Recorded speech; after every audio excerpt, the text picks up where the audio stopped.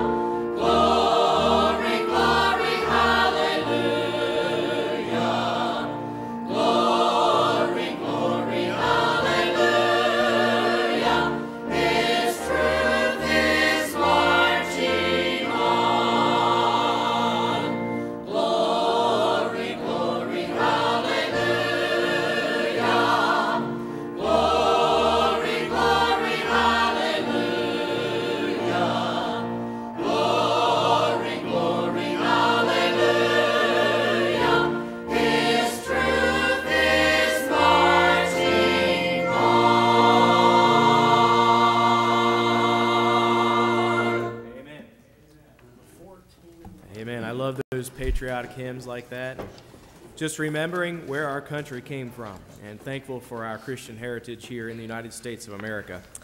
Well, we have a few announcements this morning, but before we do that, we'd like to welcome any of our first-time guests. If you have not already received a guest card and this is your first time at Central Baptist Church, if you don't mind just raising your hand, our men would love to get you a guest card so we can have a record of your visit. We thank you for those who are guests this morning and are with us here today, and you're our honored guest, and we're thankful that you chose to be with us this morning at Central Baptist Church. Well, by way of announcement, we have today as our God and Country service, as you can see and hear, and this morning we'll be celebrating our Christian heritage and have a singing that would lift up not only the Lord, but honor our country, and then we'll have a message from the Word of God as well along the same theme. And then after our service today, after the invitation, We're going to have anybody who's served in the armed forces come forward for a time of recognition and to give you a small gift from the church here this morning, just to recognize those who've served in the armed forces for the United States of America and honor them in a special way as well. Following our morning service, we're going to have what we call our Fifth Sunday Fellowship. And everybody will move down to the school building, and we have a lunch that's going to be prepared down there. We're going to have a grill out, and we're going to have hot dogs and hamburgers and all the sides and fixings and things like that. And we would love for you to join us. And even if it's your first time or if you've been here a million times, and we would love for you to join us for lunch this afternoon. It would be our honor to have you with us. It'll be a delicious lunch. Hey, we're Baptist. We know how to cook. We know how to eat. So you won't miss out on that. So hopefully you'll join us this afternoon. But following our lunch, we'll come right back up here about 1:30, and we'll have a singing service this afternoon. Just our folks here at the church are going to present some messages in song, and then we'll have a brief devotion, and that'll be our day today. We won't be meeting back tonight for any of the other activities that we typically have on a Sunday night. So we would love for you to join us this afternoon for lunch. I know it will be a blessing to you. Other things going on this week, Tuesday morning at 10:30, we have our Bible study, and you won't want to miss that. If you love to study the Word of God, this is a great time for you to get around the Bible. That's Tuesday morning at 10:30. And then Tuesday evening at 6:30, we have our soul-winning visitation. We'll be going out in the highways and hedges here, just across the street here in off Winton Road, and we're going to be knocking on doors and telling people the good news of Jesus Christ. So join us if you can, Tuesday night at 6:30. And then Wednesday night at 7 p.m. is our midweek Bible study, and we're going through the book of Proverbs. Been very profitable study for us, and if you like to study the Word of God and to get around and just see what God has to say, this will be a great opportunity on Wednesday night at 7 o'clock. We'd love for you to join us. This Saturday, our men will be meeting for men's prayer breakfast at 8:30 at Frisch's on Galbraith Road. I also wanted to say that on July the 14th, we have a special guest speaker coming. You may have heard of him. His name is Dr. Lynn Gordon, and we're really excited that Brother Gordon's going to be coming and preaching both services on Sunday, July the 14th. I know he's excited, and I know we're excited to see him and hear him again. So don't miss out. Sunday, July the 14th, Brother Gordon will be here with us. Please don't miss that. Next Sunday night, July the 7th, we have the tour group from Champion Baptist College in Hot Springs, Arkansas. They're going to come and present music and preaching next Sunday night, and you won't want to miss that either. These young people have a heart for God, and they just sing with their hearts, a beautiful sound, a wonderful message and song. And then their tour leader, his name is Matt Thistle. He'll be bringing the message. He's a friend of mine, and I know you'll love to hear what he has to say from the Word of God. So that's next Sunday night. A few more things here. Got a full slate this morning, so bear with me. We do have the Golden Agers. Not only do they have a meeting coming up next month, but right now they're going to do a cleanup for the academy, for the school, on July the 12th. That's a Friday, and they'll meet here at 9 to try to just help any way they can down in the school building, to do some general cleaning and some things like that. So that'll be Friday, July the 12th at 9 a.m. Lunch will be served. And Miss Snyder told me to make sure you sign up to help clean up, and she said don't forget the young whippersnappers too. They can come too, not just the Golden Agers. So we'll take young people to help with that cleanup as well. We had this past weekend, on Friday, we had a kids' activity at the skating place, and we had 44 children show up for that activity. It was crazy. They just kept coming in, and we kept giving them skates and drinks, and they had a great time. We played some games. It was a wonderful activity. I'm thankful for all the adults who chaperoned that, and, of course, for the 44 kids who came out. You said, where did they come from? They came from everywhere. But it was great. Kids love skating, and they had a great time. So thank you for everyone who was involved in that. We also had a teen activity Friday night, and they were playing skyball, softball in the rain. Now, that's dedication. But they had a blast as well. So we're thankful for all those activities. And one final announcement.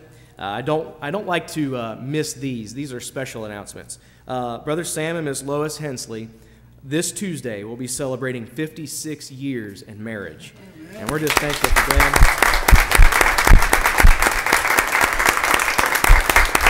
That is a real blessing. And, you know, as the way that marriage is treated in America today, really and all across the world, we want to lift up marriage, and especially when you have a couple who's been married for that long, and just thank the Lord for the testimony that they have here at the church. So we're thankful for them. At this time, we have another choir special.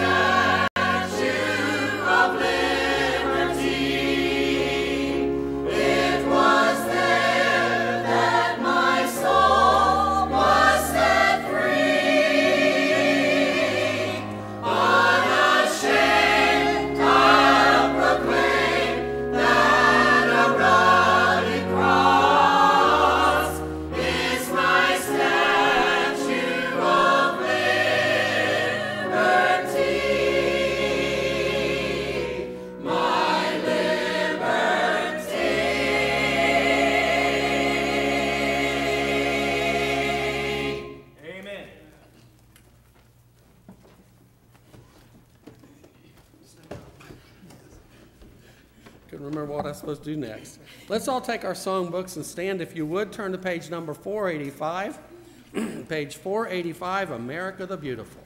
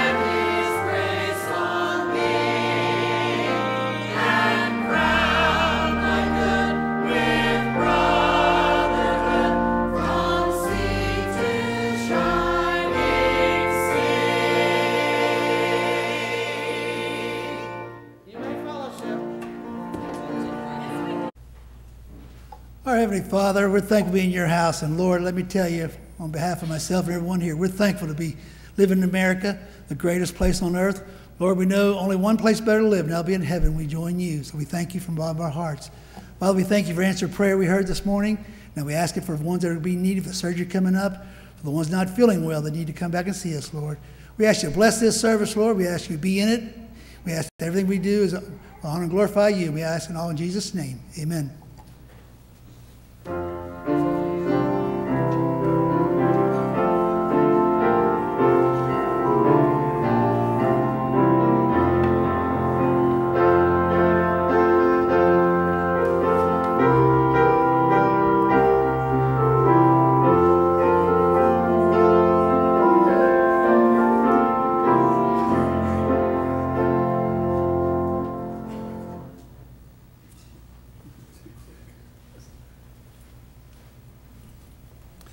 This time we have a special by Jamie Keller.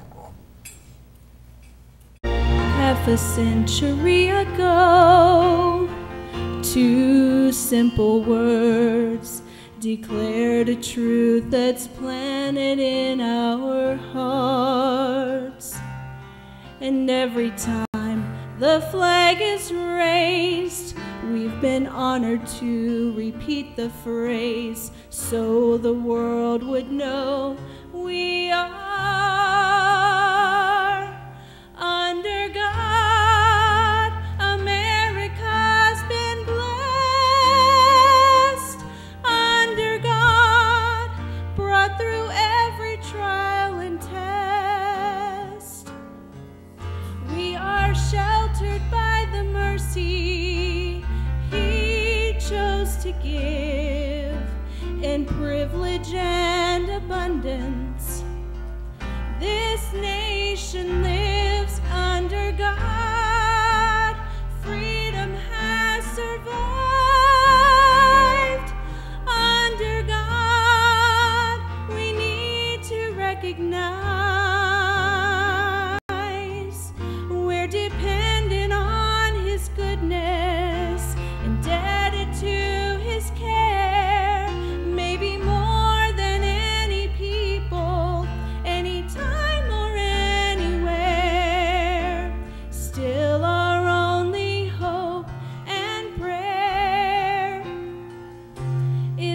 under God.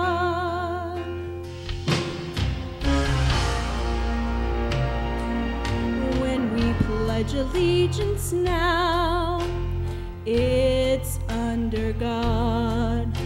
Those words have shaped the land that we hold dear. Some insist it's not allowed to acknowledge that we need him now, but it has never been so clear that under God, America's been blessed. Under God, brought through every trial and test. We are sheltered by the mercy he chose to give in privilege and abundance. This nation lives under God. Freedom has survived. Under God, we need to recognize we're dependent on his goodness, indebted to his care, maybe more than any people, anytime or anywhere. Still our only hope and prayer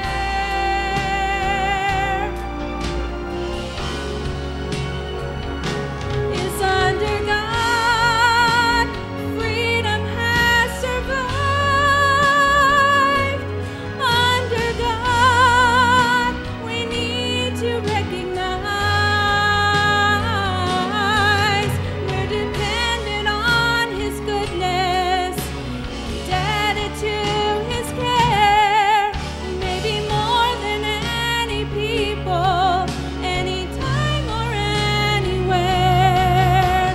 Still our only hope and prayer. Still our only hope and prayer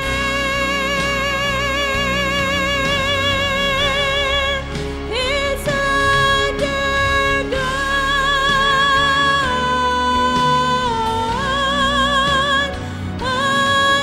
Under God.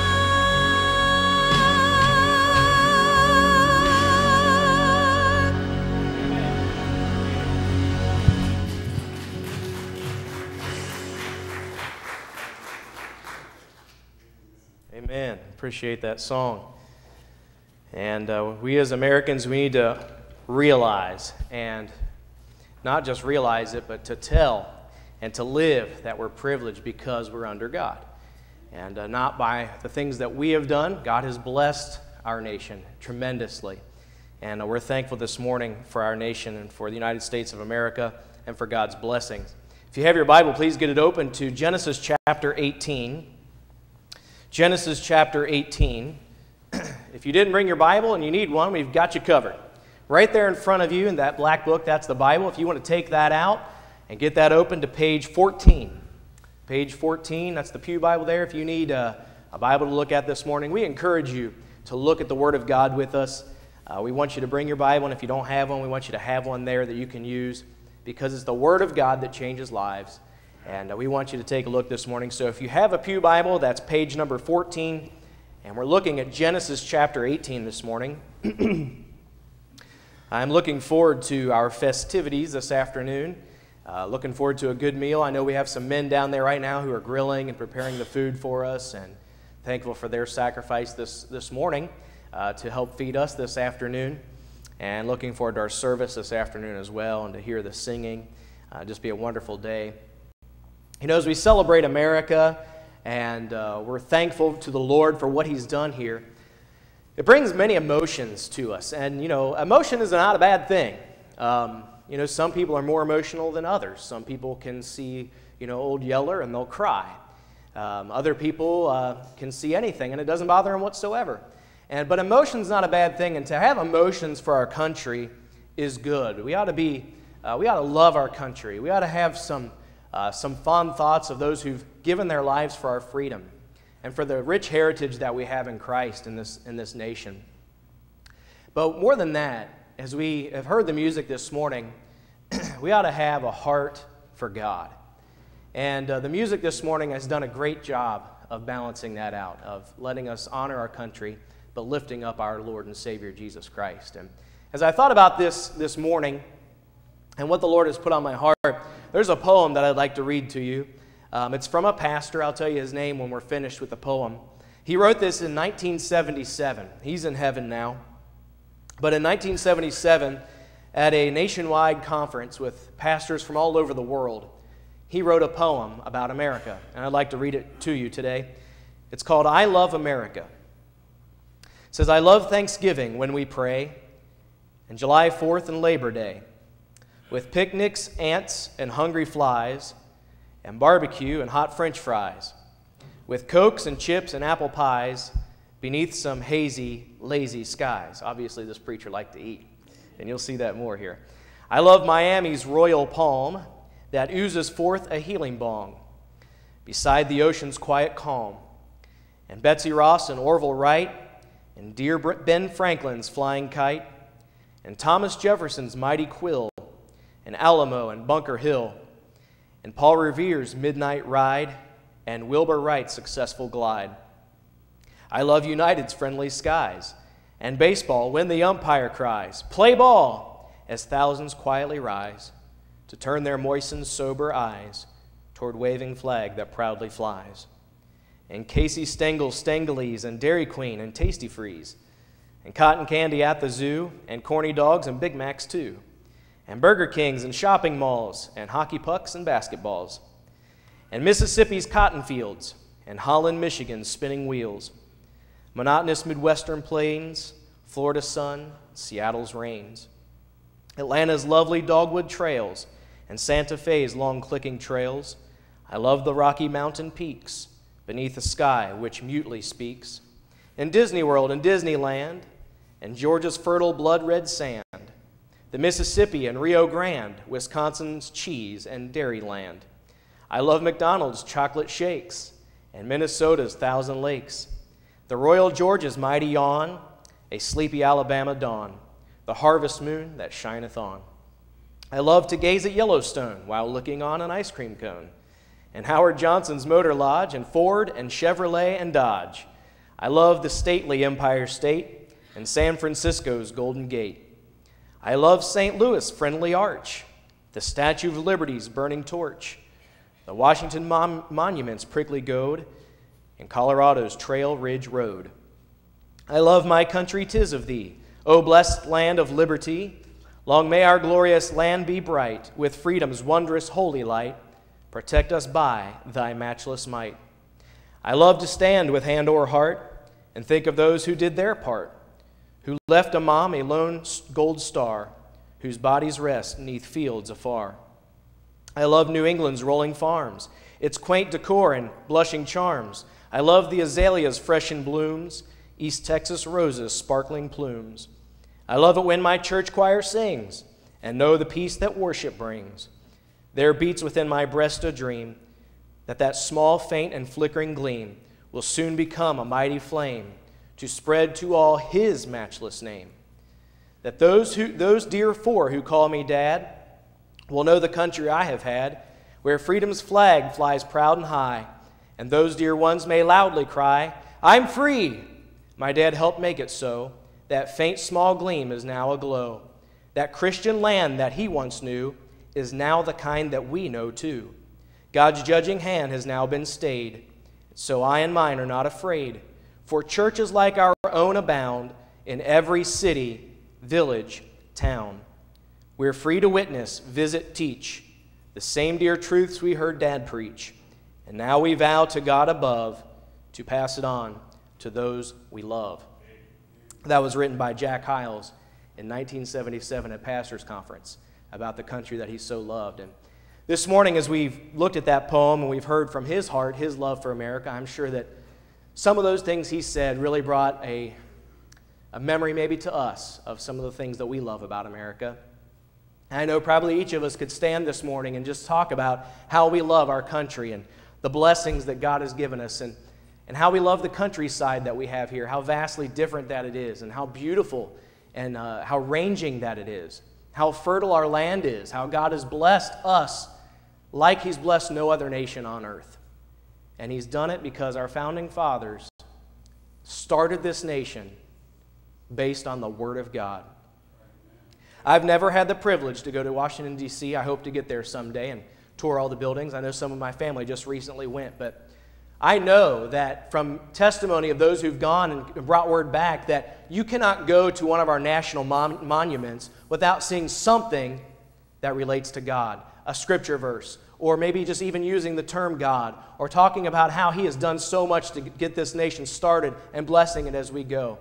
And you cannot deny, you can try, and you can use all kind of language that would try to deny it, but you cannot deny that America was founded on the principles of the Word of God, and that she has been singularly blessed because of God's blessings. And we're thankful for that this morning. You know, as we look at America today, we see that our economy is not in great shape. Our physical health is faltering.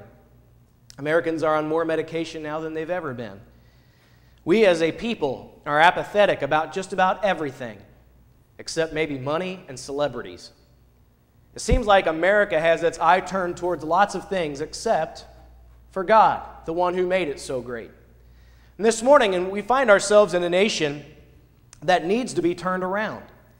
And I by no means want to make this morning a morning where we are angry or disappointed or upset about our country. There's enough of that going on. But what I want to do is say, is there something that can be done? When we find ourselves in a manner like this as a nation, is there something that we can do or that God can do to turn this thing around before it's too late? And I believe that there is.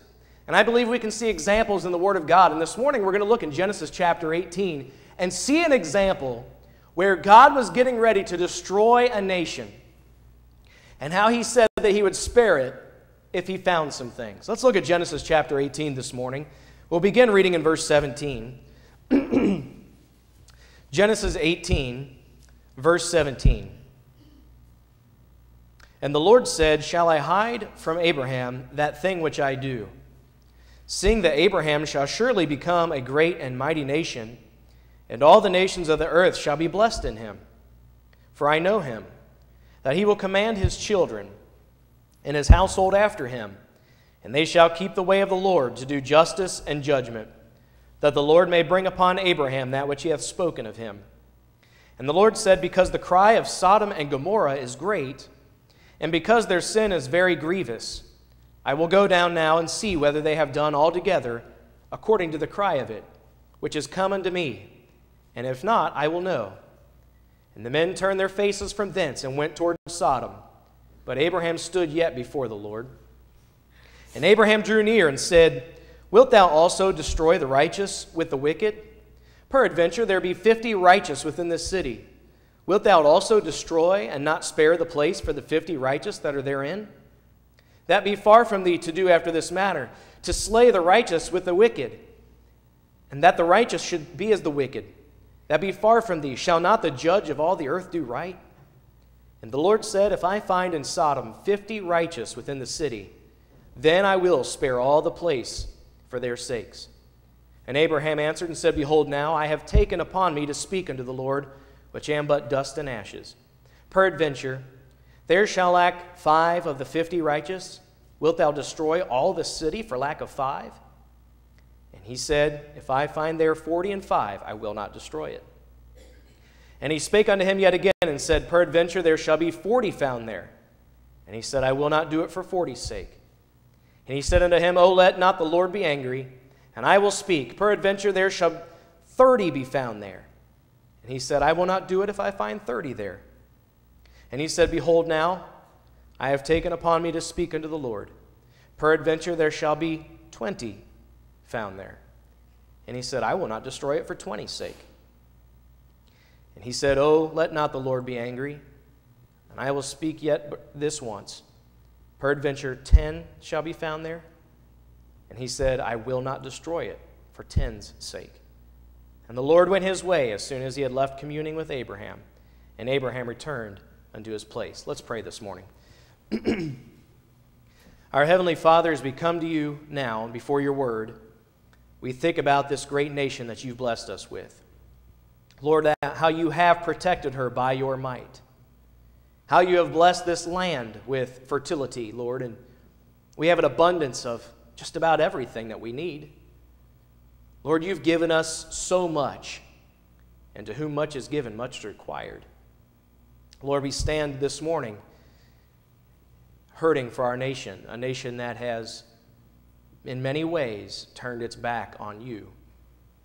A nation that in many ways is trying to get your name out of commonplace. Lord, we as your people come before you today, and we just ask that this morning, as we look at your word, you would speak to our hearts as to what we can do. Lord, if there be any way that we can spare this great nation, I ask that you would just put it upon our hearts and let us see from your word, Lord, how you have promised to do so in the past. Lord, I pray that you would help your people to get serious about this matter at hand. Lord, that we may be a nation that would not just be a great nation in the eyes of the other countries, Lord, but would be one that would send the gospel to those in its own borders and to those outside. God, I pray that you would use America to spread the gospel of Jesus Christ throughout its land and the whole world. And Lord, let it begin here at Central Baptist Church. Lord, I pray if there's somebody here this morning that needs to be saved, that they would get saved before it's too late, even this morning. And Father, I pray for those of us who know Jesus, I ask that you'll do a work in our lives. For it's in his name we pray. Amen. As we turn our attention to the Word of God, we see this dialogue between Abraham and God. God had said that he was going to destroy Sodom and Gomorrah because of the wickedness in that land. If we were to look this morning in the very next chapter, Genesis chapter 19, and we were to go from verses 1 through 29, we would see the destruction of Sodom and Gomorrah. We would see why this nation was destroyed. We understand from the Word of God that Sodom and Gomorrah was destroyed because of the wicked sin that was taking place. You see, according to the next chapter there, Genesis 19, there were some angels that came down to the earth here to Sodom and Gomorrah and to see what was going on. And they came unto the only believer really in that land, who was Lot. And he sat in the gate, which means he had a place of prominence in that city. And those angels came to Lot and they said, what's going on? We've heard this is wicked. God has sent us here to destroy this place unless something happens. Well, it was evening and Lot lodged those men. He told those men to come into his house and stay the night. Lot knew what he was doing because at nighttime it got really wicked in Sodom and Gomorrah. And the Bible says the men of the city, young and old, came to Lot's house. And they asked that Lot would send those men, those angels, out into the front there so they could do unto them what they wanted to do. Great wickedness. Incredible wickedness. The wickedness that is perverting our land right now, and that is homosexuality. And that's what they wanted to do. And Lot said, no, I won't do it. He said, but take my daughters. They haven't known a man. And he was willing to give those men, those wicked men, his own daughters. Well, as those wicked men came to the door, the Bible says the angels smote them with blindness so they couldn't even see to get to the front door. And the angels took Lot and his family and they got out of the city. And God rained fire and brimstone on that city because of the wickedness that was found there. You see, God does judge. There are consequences to choices. And this city, this place, Sodom and Gomorrah, had found the end of its rope. It had been wicked long enough, and God was going to make an example out of this place. They would not repent. But before all that happened, Abraham had a conversation with God, and we just read it. And Abraham said to God, I know how you are. You're a merciful God. I know that you love people. And I'm asking that if you would find 50 righteous people in Sodom and Gomorrah, God, would you not destroy it? And God said, if there was 50 there, I won't destroy it. And Abraham went back and he said, Lord, maybe 45. If you could find 45 righteous people, would you not destroy it? And God said, I won't destroy it if there's 45. I think Abraham knew something about Sodom and Gomorrah. He said, God, what about 40? What if there's only 40? Would you? And God said, I won't destroy it if there's 40 righteous people. And Abraham went to 30, and Abraham went to 20, and he finally got down to 10. And Abraham said, God, if there are 10 righteous people, will you still destroy it? And God said, if you can find 10, I won't destroy it. You see, Lot had been there for a while. Lot had been there for a while. His family was with him. There should have been at least 10 righteous people in that city, but they could not be found. So God destroyed the city because of its wickedness. You know, this morning, for the sake of America, there needs to be a remnant. There needs to be a remnant of righteous people. People who live by the Word of God. People who won't be involved in wickedness. People who won't kowtow to the day of sin and the wickedness that we find in our land. But people who will stand and be right and live right and do right. We need that in America. And it won't be the lost. The lost are lost. They're not going to be righteous. They're not going to live by the Word of God. It must be God's people. Those people who know Jesus Christ as their Savior. Those must be the people who will live right and do right so God can look at America and find a righteous remnant. That's what we need today. And it needs to start right here at Central Baptist Church. We can look all around and just, oh man, the world's bad. The world is bad. The world's supposed to be bad. Well, the churches are bad. Well, you know what? Some churches are going to be bad. But the only thing we can control is us. I can't control another church. I won't control another person. I control me. And sometimes that's a big-time job. The only person that I can control is Phil Keller. And I will answer to God for that in my home and for this church. But we as individual believers have to decide that we are going to live right and do right. Doesn't matter what anybody else does, we're going to do it right. God said He'll spare a nation if He'll find the righteous there. Let's look at 4 applications that we can draw from the Scriptures this morning. How can we spare our nation, or how will God spare our nation? What is He looking for to spare the nation? Well, number 1, we need to plead for our nation. We need to plead for our nation. Look at verse 23, Genesis 18:23. Says, and Abraham drew near and said, wilt thou also destroy the righteous with the wicked? Abraham drew near. You know, Abraham communed with God. He went to the Lord on behalf of that city. He went to God and said, Lord, is there something that can be done? Is there a way that you can stay your hand of judgment? And God started to give him some ideas. God said, if I can find some righteous people there, I won't destroy it. But you see, Abraham went to God on behalf of his nation. Let me ask you this morning, how many times do we pray for our country? How often do we go to the Lord and pray for those higher powers? And whether we agree with them or not, it doesn't matter. We're supposed to pray for them. It doesn't matter if we agree with them or not. We are to pray for them. And we need to pray for our country. Abraham prayed for Sodom and Gomorrah. He prayed that God would not destroy it. We need to pray that God would stay His hand of judgment on America. Pray to the Lord. That's one way. Number 2, we need to command our families in the way of the Lord. Look at verse 19. 19, for I know him. This is God talking about Abraham. He says, for I know him, that he will command his children and his household after him, and they shall keep the way of the Lord to do justice and judgment, that the Lord may be upon Abraham, that the Lord may bring upon Abraham that which he has spoken of him. God says, I know Abraham, and I know he will command his home to do right. Men, we need to command our homes to do right. It's time we stop counting on our wives to do it. It's time we stop counting on our schools to do it. It's time we stop counting on the youth leader or the Sunday school teacher or the pastor or the government to do it. We need to command our homes right.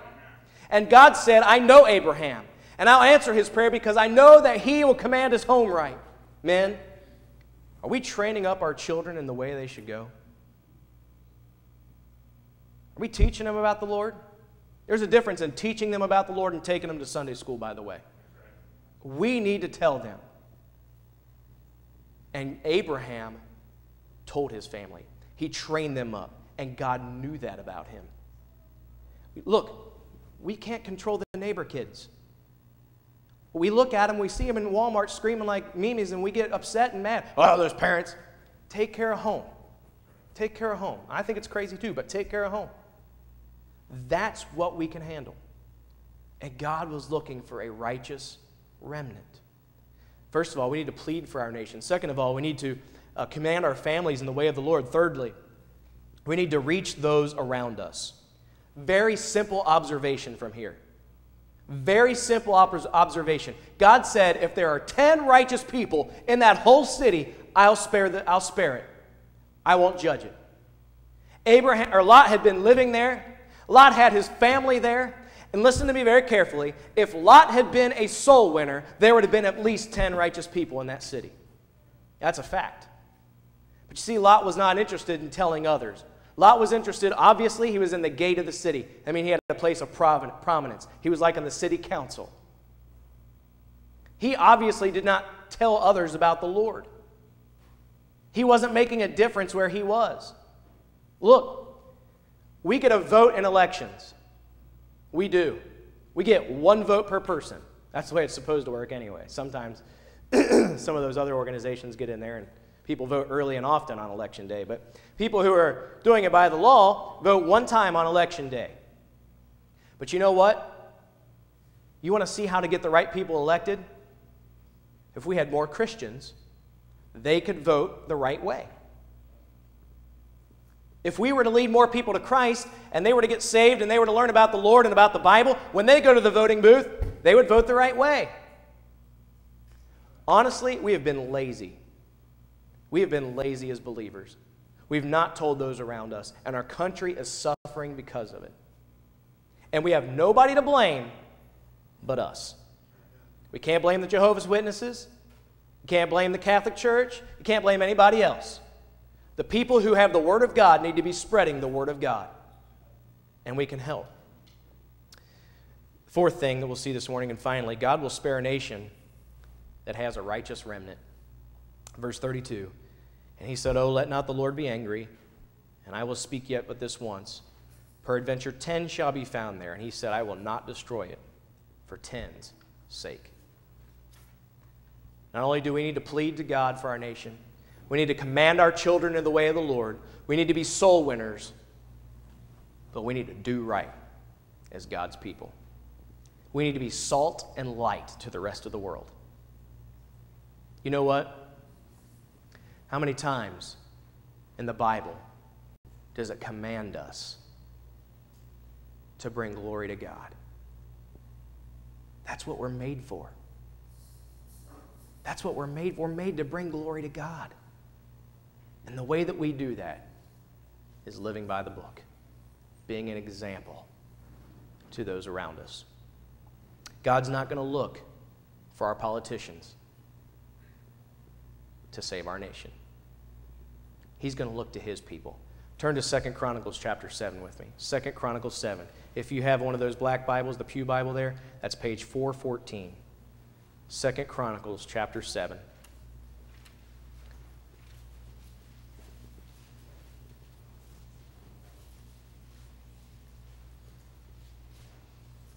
Second Chronicles chapter 7. 2 Chronicles 7:14.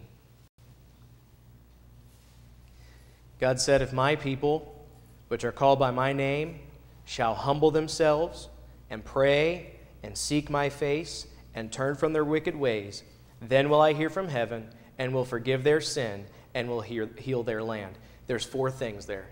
There's four things there that God says, if you will do this, I will heal your land. Number one, humble ourselves. Humble ourselves before God. Number two, pray. Number three, seek his face. What's that mean? That means go after God hard.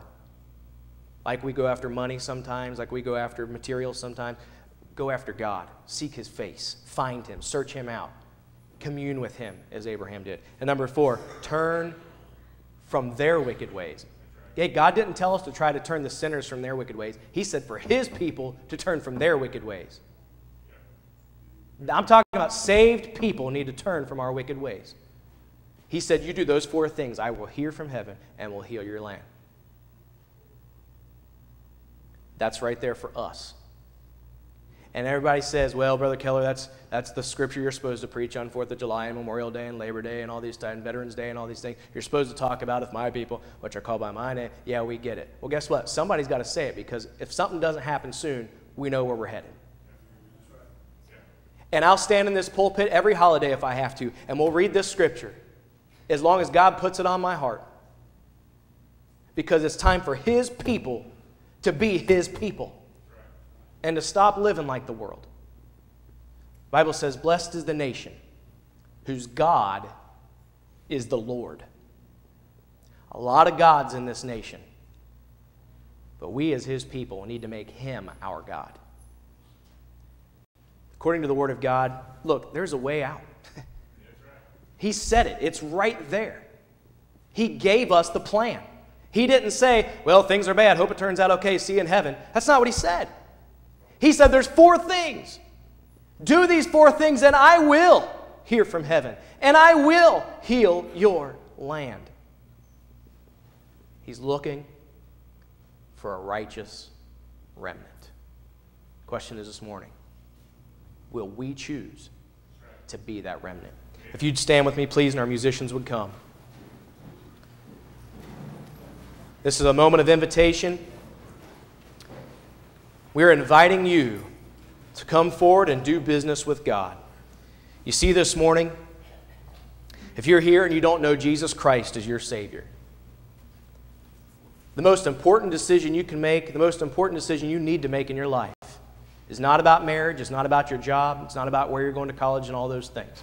The most important decision in life is, do you know Jesus Christ as your personal Savior? I didn't ask, do you believe that there's a God? I didn't ask, do you know that Jesus saved? I said, have you ever personally asked Jesus Christ to be your Savior? If not, this morning I'll be standing right down there in front of those flowers. You could come forward and say, preacher, I need to be saved. And I'll take the Word of God and show you how you can know Jesus as your Savior. If you're here this morning and you're born again, God's speaking to your heart about being that remnant. Well, do we pray for our country? Do we seek God's face? Do we humble ourselves? Are we willing to turn from our wicked ways? Maybe this morning we need to come down to this old-fashioned altar and just do business with God. If you're here today and you've been saved and you've never been baptized, maybe you need to come forward and say, I want to be baptized. Become a part of this local church. Maybe this morning you've been coming to church here for a while and God's speaking to your heart about joining our church. You can come do that this morning as well. As Brother Tim sings, you obey God and do business with Him.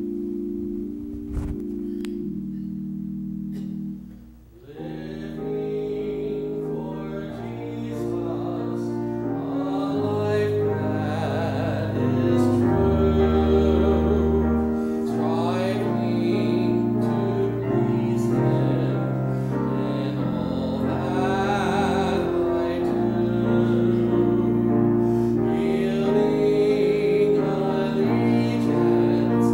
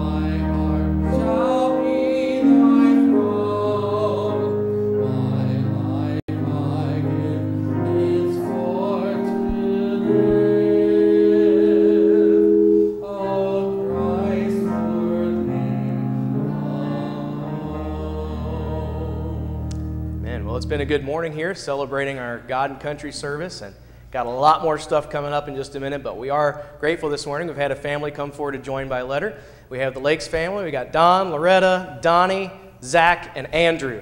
I knew that just like that. Come on up here, everybody. Come on up and join us so everybody can see you. And these are my nephews.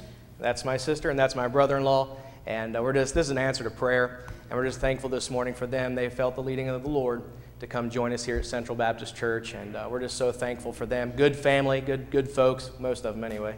And no, we love them all. They are good folks, and you're going to get to know them and love them. I know you've already got to know them a little bit, but in the coming months and years, it's just going to be a blessing. And we're just so thankful for what the Lord's doing here at Central Baptist Church. So we need to take a vote. Is that right, Brother Paul? We need to take a vote. All right.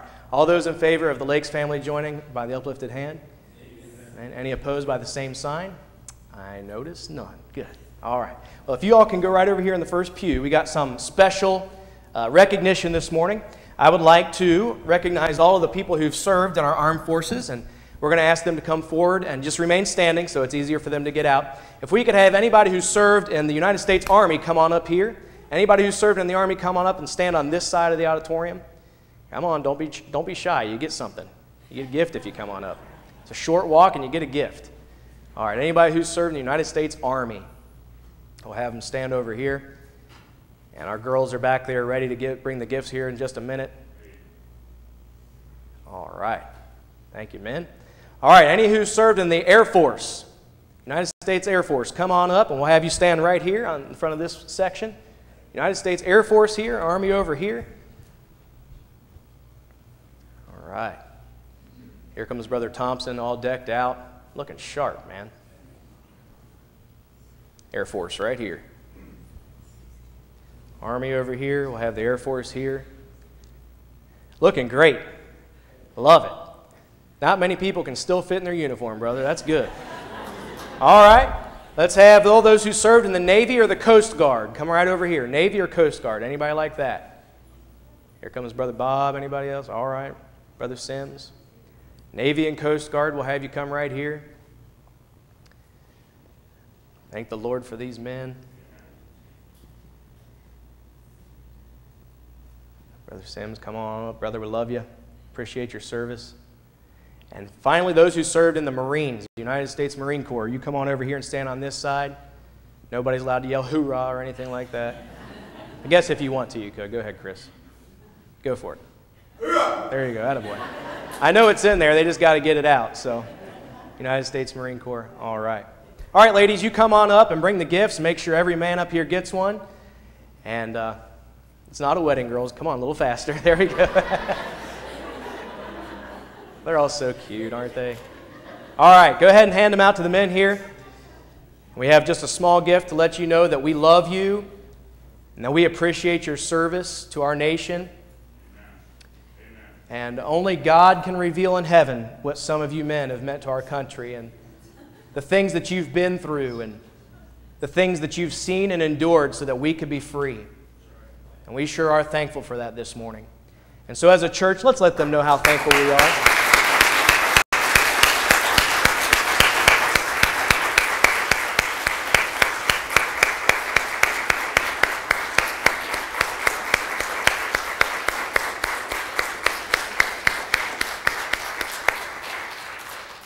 Well, we sure do love you, and it's just a small gift, and we wish we could do more, but we want you to know that we appreciate you, and we know that we're here today because of people like you all over this nation who've sacrificed for us.